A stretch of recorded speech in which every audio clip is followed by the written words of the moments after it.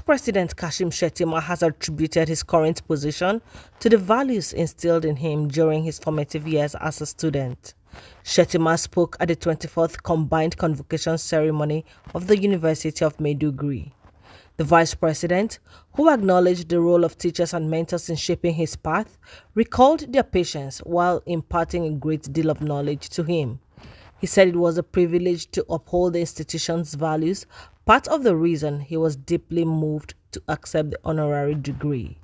The Vice President said the gathering symbolized collective aspirations as an institution.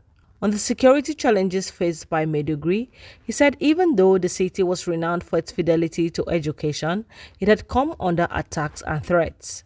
Shettima, however, noted that in the face of the challenges, the Borno state capital remained resilient. While accepting the honorary doctorate degree, Shettima said he considered it an invitation to greater responsibility.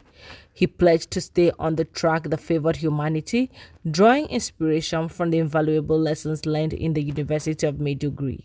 Nigerian universities can empower their students with the necessary skills and competencies that will make them a positive force for societal growth and development. By the same token, Nigerian researchers can deploy their considerable technical know-how and creative abilities to provide innovative solutions to everyday challenges that stand as impediments to what should otherwise be productive efforts of citizens, especially those at the grassroots. Undoubtedly, Nigerian universities have been thrust at the center of leadership within the higher education sector.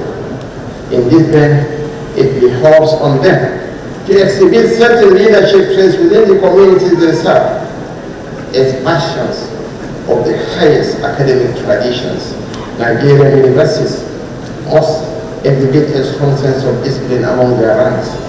With members who are well educated, they must be able to view problems from a wide range of perspectives while being incisive in their analysis of issues. Earlier, the Vice-Chancellor of the university, Professor Aliyu Shugaba, who thanked the Vice President for gracing the occasion, acknowledged that Shettima had given much to the school. Professor Shugaba, who decried the current challenges bedeviling the university, appealed for more support for tertiary institutions across the country. The university will continue to provide learning opportunities for the youth of the nation. I dare say at this point that the University of Maiduguri has assumed a leading position in the number of student population, having a student population of nearly 75,000.